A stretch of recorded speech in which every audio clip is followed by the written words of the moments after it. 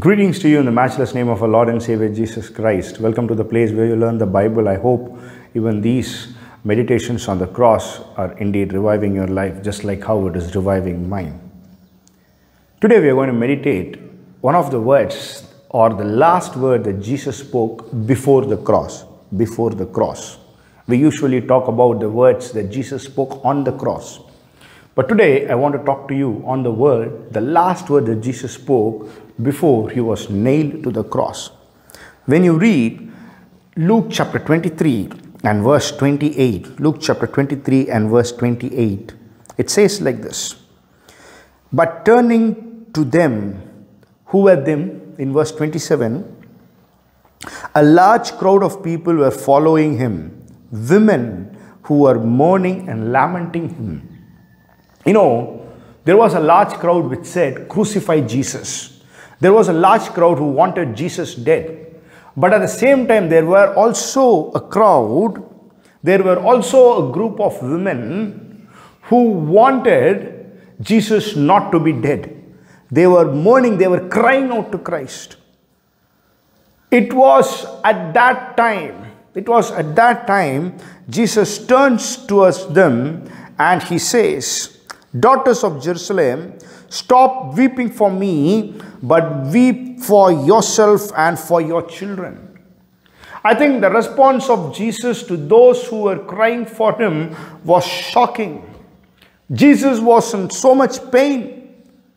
You know, just before this, he was spat upon. He was put a crown of thorns on his head. He was flogged. He was marred. He was pushed down. The cross was heavy. The cross fell on him. And he was too weak to carry it anymore, that the soldiers made a man by the name Simon from a town of Cyrene to carry the cross for Christ.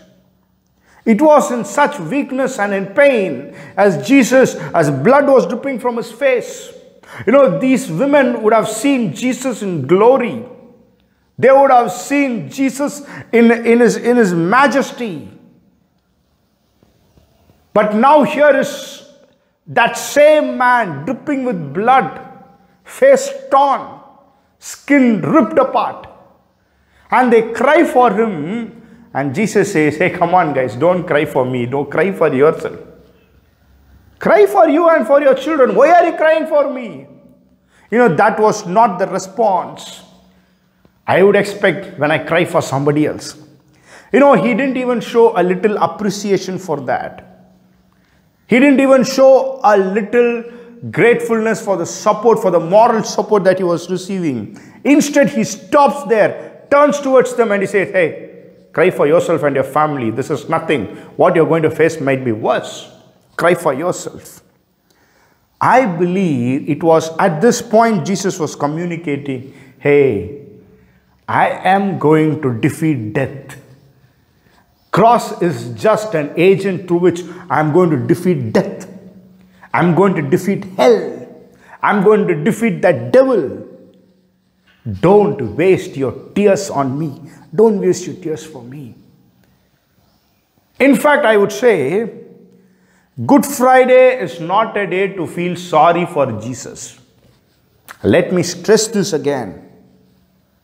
On these days of Lent, and on Good Friday, please don't feel sorry for Jesus.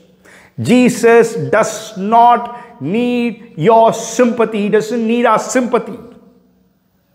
Yeah, today we think, we are feeling very sorry for Christ. But Good Friday is the day he triumphed over the devil. Today I know many people, even in my family, have done it when we were young. What they used to do is, on Good Friday, they don't make anything. It is as though somebody has died in your house. And at the maximum, they will make that kanji, what they call it is in Tamil. It will look like a porridge. Nothing is there in that. Some rice, some dal. Nothing is there in that. But I'll tell you, Good Friday is a day where you have to have the best meal of your day. If you're a Tamilian, have a biryani. Enjoy your meal, because that was the day Jesus defeated death, hell and the devil. That was the day Jesus secured your victory. And that is what Jesus says here. Hey, come on guys. Why are you crying for me? Cry for yourself. Cry for your family. The point that Jesus was trying to drive is twofold. One, this is the day where I'm going to defeat hell. Second, don't weep for me. Weep for your sin. Repent and weep for your sin. Weep for your evil actions. Weep for your evil words. Weep for your evil thoughts. Weep for your next generation, which is going to face worse troubles than what you are facing right now. You know, when Jesus said these words, don't weep for me, weep for yourself, Jesus is asking us to come back to him in tears.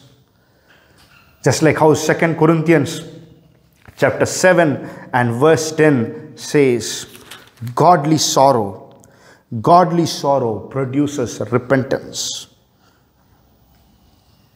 It is godly sorrow that produces repentance.